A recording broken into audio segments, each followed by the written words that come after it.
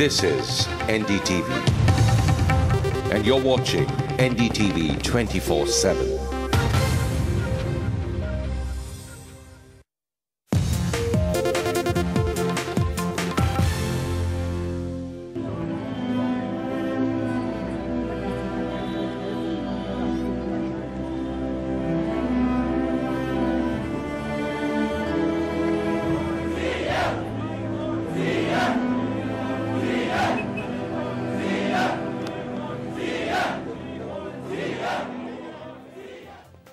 Good evening, I'm Sunita Chaudhary, and tonight at 10 we look at the brutal killing of senior investigative journalist J Dey.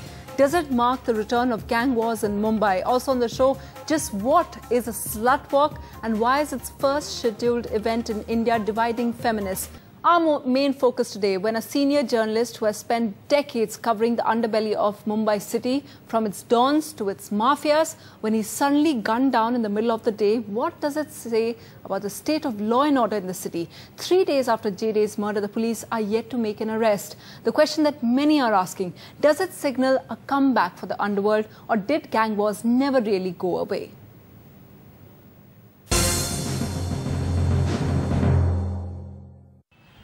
Police hunting for this face. He is one of the 4 men who gunned down journalist J Dey on Saturday evening. Dark, around 5.5 feet tall, in his early 20s. As per the account of an eyewitness, he was wearing a blue raincoat during the murder.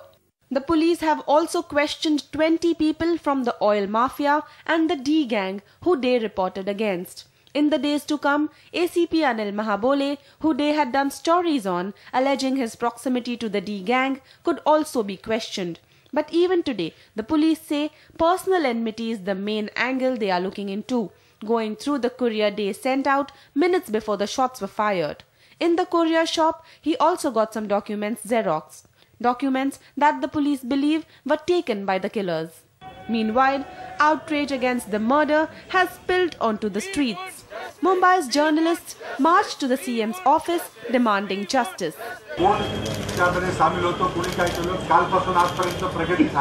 But most journalists were not satisfied with this reply and demanded that given the nature of J Dey's reporting, his murder should be investigated by the CBI. The journalists insist on a CBI inquiry because many of Dey's reports revealed the underworld police nexus, and policemen exposed by him might have borne a grudge. हमारी ये मांग मुख्यमंत्री जी ने खारिज की है क्योंकि वो बोल रहे हैं कि जो इंक्वायरी कर रहे हैं महाराष्ट्र की पुलिस, मुंबई की पुलिस, वो सही तरीके से हो रही है. अभी सीबीआई के पास ये इंक्वायरी देना बहुत प्रीमैच्योर होगा. To push their demand, the journalists will go on a chain hunger strike from June 15. If that does not yield any result, they will move a petition in the Bombay High Court and meet the Prime Minister. With Rashmi Rajput in Mumbai, Prachi Zavdekar Wagh for NDTV. The question we are asking today, does the journalist murder signal a re-emergence of Mumbai underworld?